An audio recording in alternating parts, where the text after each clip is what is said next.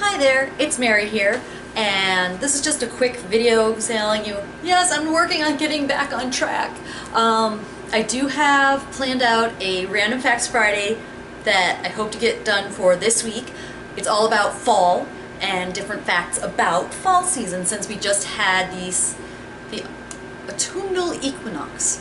I also have a couple books that I'm probably going to do reviews on soon, but kind of just checking in and letting you guys know I am working on getting myself back on track, but hopefully it'll get there soon.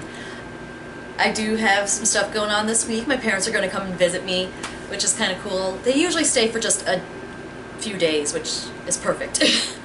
I know that sounds weird, but as we all know as adults, when you grow up, you love your parents, but sometimes there are reasons where like sometimes they forget a little bit that you are an adult now and have your own life, and sometimes you just don't always, you haven't grown in a way where you work well together in long periods of time like you did when you still lived with them.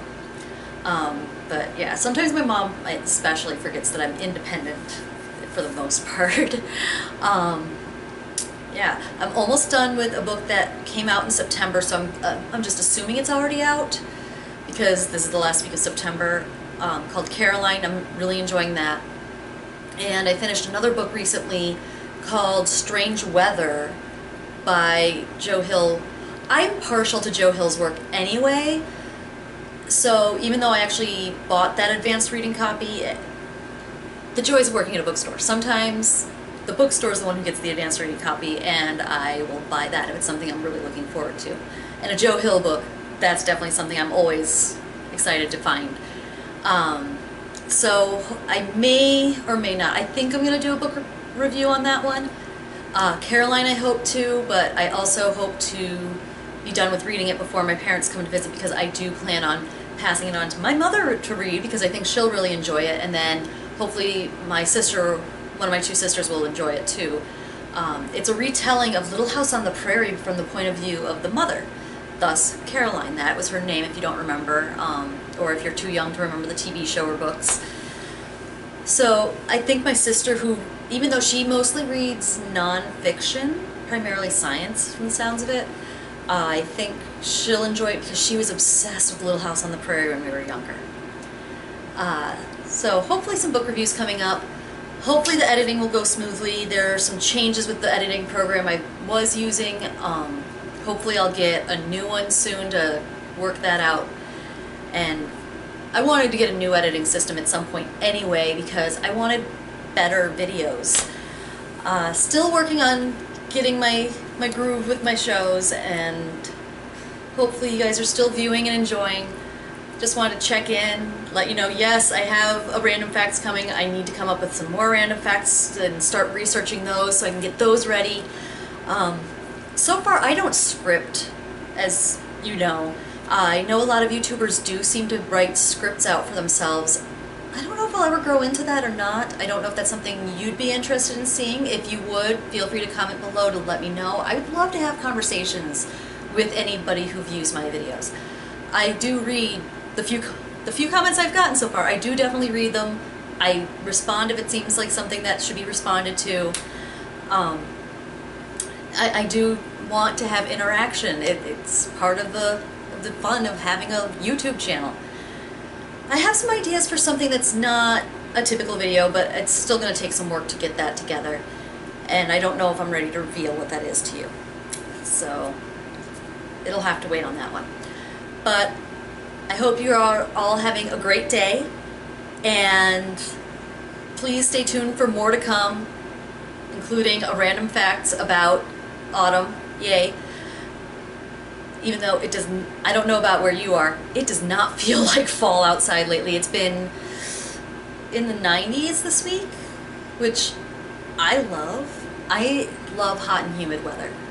As long as my apartment can stay cool for my cat, because that's something where it's important to me. I love hot and humid weather. I like when I'm outside in the hot and humid weather, but with my fair skin I have to stay in the shade. But I have an excuse for hating the cold too.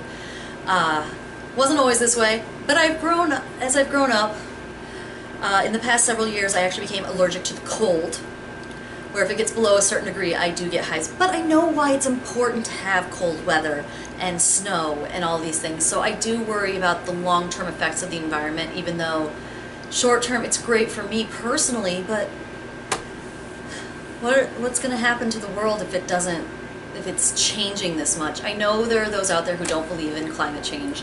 I believe in climate change. I believe there's something going on. There's something changing in the world. The storms themselves, which I'm hoping everybody is staying safe and managing to get back together again. The things I've been seeing coming in about Puerto Rico being in horrible conditions right now. No electricity. Just, it's kind of frightening and very important. More important than some of the other things that have been really bulking up and just taking over social media and the news, and what our leader of our nation has decided to concentrate on. I think it's important that we look at the bigger picture. Look at the why somebody's choosing to do what they're doing. Don't just look at it as the short term and the facade of it all. Don't look at the shallowness of it. Look deeper. Ask yourself, why is this person behaving the way they are? Why are they choosing this action? And maybe then you'll get some insight if you think a little deeper than just the surface. Honestly, I kind of wonder if that's part of the problem with our president right now. Maybe he's not looking deep enough as to why, or not listening as to why people are choosing to take the actions they are. And they really are trying to speak out in their own way, in a non-violent way, about injustices that are happening. Right now, I think we should really be concentrating on those who are trying to pull their lives back together after extreme weather and the fires and just so much going on, earthquakes. There's so much that we should be more concerned about people than an object and paying respect to it.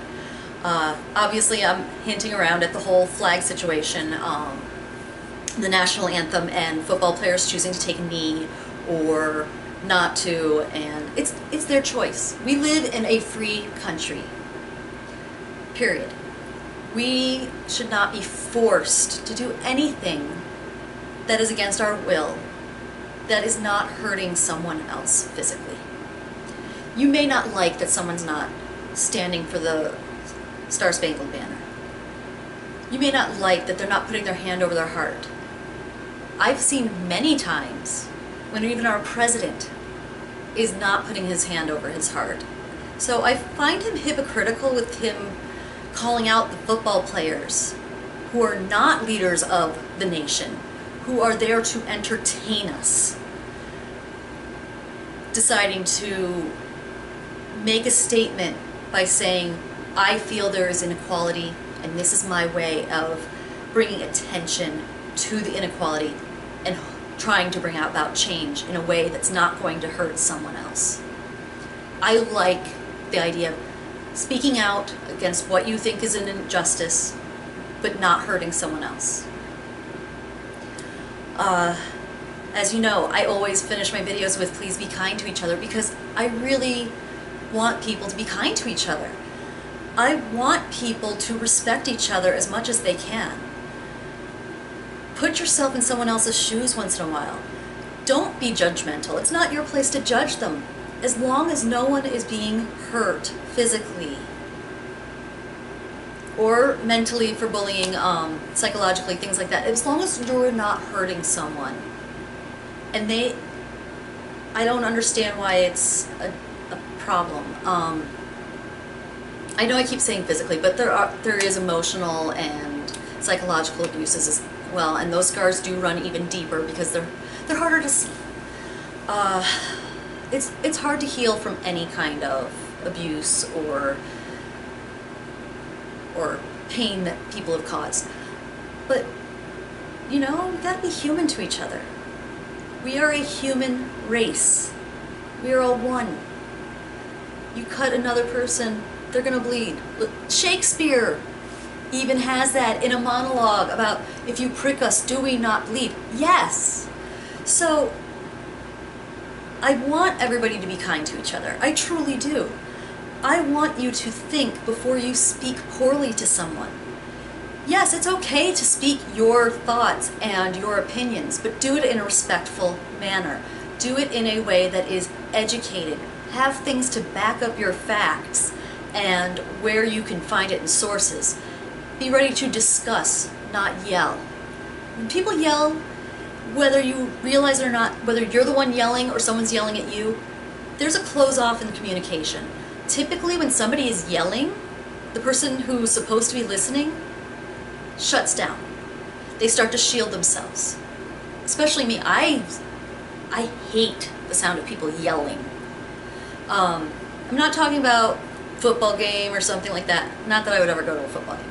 But I'm not talking about celebratory yelling, which even then I'm not that big on that. I'm much quieter than people realize. But I mean yelling at someone in anger. I hate that sound. I've always hated that sound. So I just really am hoping that somehow we make this world better and look at the real matters of importance. Don't let them keep drawing your attention over here because they're doing something else over here. That is part of the problem. There's a lot of sleight of hand, so to speak.